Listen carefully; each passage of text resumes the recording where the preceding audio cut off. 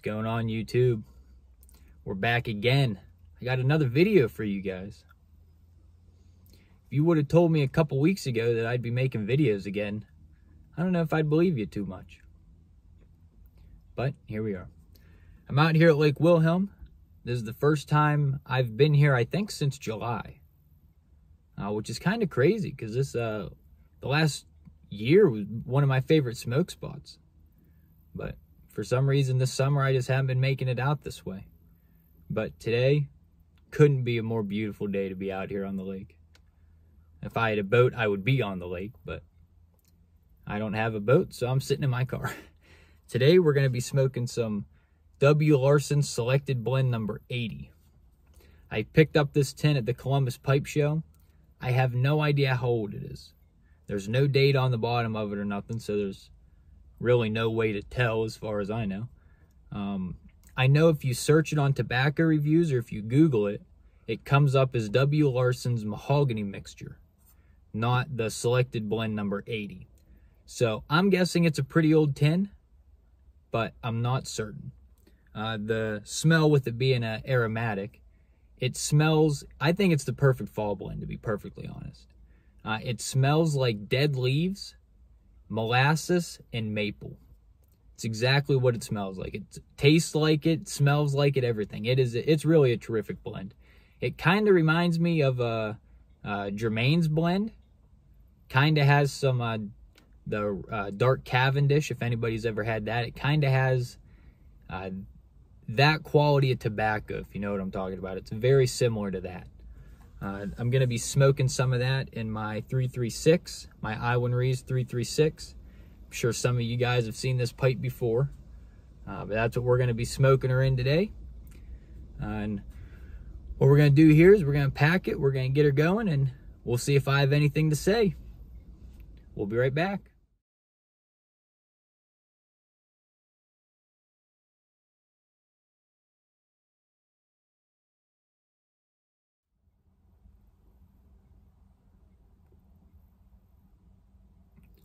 You know, this really is a good blend.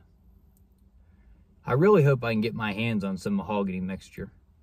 Everything I've seen online, though, says you can... It's only sold overseas. So, I don't know if I really want to spend the money to get a tin of it and then pay for all that shipping to get over here. So, hopefully I can figure out some other way to get my hands on it. Maple syrup, molasses, and dead leaves. That's all you taste. But not like Aunt Jemima's maple syrup, if that's even still a thing. More like homemade maple syrup.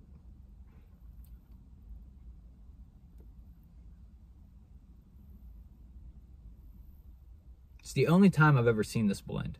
Only time I've ever seen this tin. So it's very interesting. But the reason why I came out here today, the reason why I decided to record this video. For the last 13 years, I've been on borrowed time. And I'll explain why. 13 years ago, I would have been 9 years old. My grandparents, my stepdad's parents, they own a cabin up in Warren, Pennsylvania. Bear country.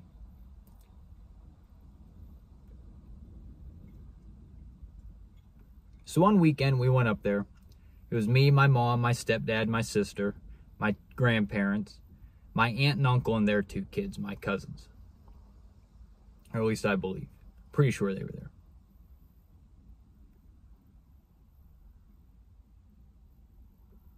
One of the mornings we were up there, I woke up around 5:30, 6 o'clock. I had to go to the bathroom. Now what was great about this cabin was at the time it had no indoor plumbing. So there was an outhouse. So you had to go outside to go to the bathroom. Now as a 9-year-old boy, I was over the moon with that. Nothing made me happier than going outside and going to the bathroom, whether it was in the outhouse or not, you know.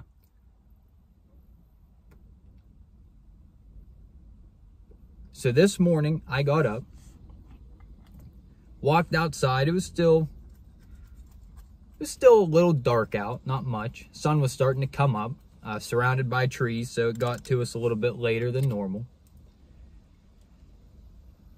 you know, went to the bathroom, did my thing in the outhouse. Now, what was great was the cabin was here. There was a shed here, and the outhouse was over here. So there was almost like a walkway to get through. So you had to walk out of the cabin, walk to the right of the shed, and then the outhouse was behind it to the right of the shed. On the other side, the left of the shed, there was a fire pit, and they had a bunch of bird feeders.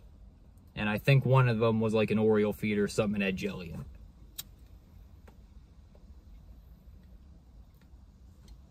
I might be making that up. I don't know. So I come out of the outhouse. I walk up to the shed and I hear something. It sounds like something's really shaking the bird feeder. I was thinking squirrel or something. And being a curious 9-year-old, I walk out around the shed and I look over. And there is a giant black bear. 9-year-old giant black bear. To me, it's, you know, giant black bear. Now, at this point, being 9 years old, I didn't know very much about bears. I was still under the impression that if you saw a bear, you were essentially a dead man. I didn't know that black bears were typically more afraid of people than we are of them. I didn't know that grizzly bears were the ones you really had to watch out for. I didn't know anything about polar bears just wanting to eat anything they see that's meat. I didn't know nothing. I thought that all bears would kill you the second they saw you. So I come walking around the shed, and I see this black bear, and my heart stops. I throw myself up alongside the back of the shed, hiding from it, and for about 3 minutes, I just stood there, trying to figure out what I was going to do. And I knew the bear was still there because I could hear it still going to town on this bird feeder. Now, this was the back side of the cabin. The front side of the cabin, there was a little front porch with the front door that you could walk through. I knew my parents were sleeping in the living room just inside from the front door.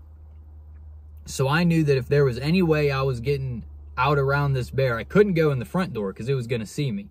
And in my mind, I'm dead if this black bear sees me. So I'm thinking I have to run and book it as fast as I can to the front door and get in there and lock it behind me so the bear doesn't get in. So I'm sitting there for 3 minutes. This is what I'm thinking. Crafting a plan. How am I going to get out around this black bear? Well, finally, I build up the courage to take off. I take off full speed to the front door, get in the front door, close it, slam it, wake my parents up. You know, there's a bear, there's a bear. They don't believe me. They're like, it's 6 o'clock in the morning. Why are you waking us up? There's a bear? What are you talking about?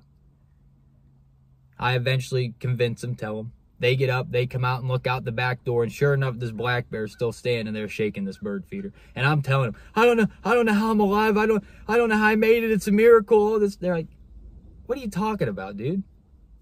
That black bear ain't gonna get you. It's more afraid of you than you are of it. I don't think that's possible. I'm experiencing heart failure, as you know, still alive, but I think I'm dying.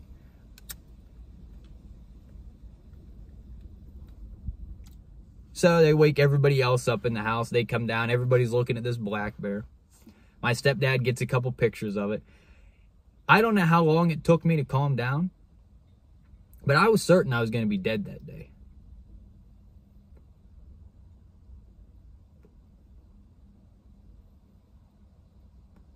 One of the most terrifying moments in my life, for sure. All for nothing, because I didn't know that bears were cool, or at least black bears were cool. Another time, I don't think it was the same trip, but it was at the same cabin. We were up there, we were having a fire. There were a lot of bears in this area, and with there being a good amount of cabins up that way, a lot of people set stuff out and ended up feeding these black bears to the black bears. Some of them became a little too friendly. They weren't fearful. They would actually come up and just kind of sit with you. Not like buddy, you know, arm around it, nothing like that, nothing man's best friend type deal, but they'd kind of come up somewhat close and they'd sit. Well, the campfire's here and our chairs are on the outside of it, closer to the house. And then there was a wood pile on the other side of the fireplace, or fire pit rather. Well, one night we're sitting there, I think we were cooking s'mores or something, hot dogs, whatever. We're all sitting there talking, having a good time. And we hear something coming up through the woods. Now, it's dark. It's probably, I don't know, 9, 10 o'clock at night. And we hear something coming up, and we see eyes. We see 2 eyes. And we know it's a bear. Just from how high it is off the ground and all that, we can tell. And we knew there had been one that was coming around that was pretty friendly. So we were kind of on the lookout for it anyway. And it came up right on the opposite side of the wood pile and just sat down and stared at us. Just hanging out. Nothing too crazy. My grandpa ended up getting up and kind of spooking it off with a stick. Because, you know, it's a black bear. You never know. But, yeah, I think that was after. That was definitely after I thought I was going to get mauled to death by a black bear.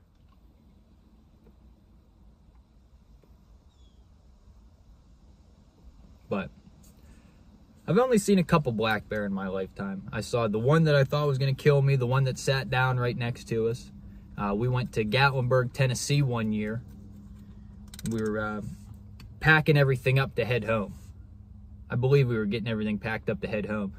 And we all went back up to the house to make sure that we had grabbed everything, that everything was good to go. But we put our food in there last, our snacks and stuff like that. And the back hatch was still open on, I think, all of our vehicles. Not mine. I was, you know, I don't know, 12, maybe 13. So I wasn't driving, but we went up. We happened to somebody looked outside. I don't know who it was. And there was the biggest black bear I've ever seen. This giant black bear came walking down the road, walked right up to all of our cars. It was sniffing. I don't know if it took any food or not, but I do remember seeing it. And it was massive. It was probably 2 to 3 times the size of the one that I thought was going to kill me. And I remember thinking, like, if I would have saw this black bear, I probably would have just had a heart attack. I probably wouldn't even thought to run away.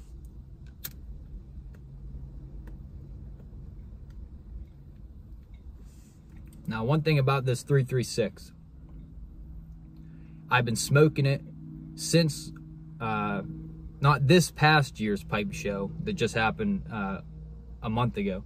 Last year's pipe show, a year and a month ago. I've smoked this pipe probably 2 to 3 times every day since.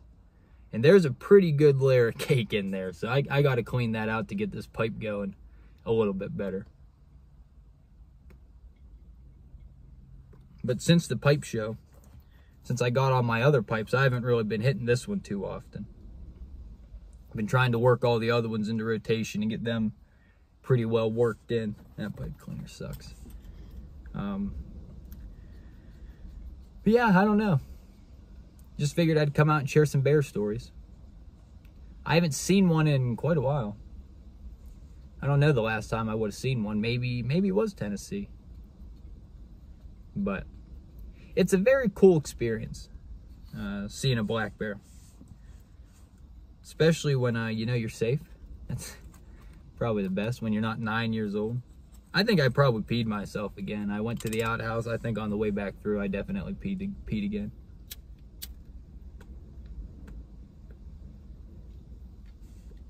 But, I don't know, quick little video.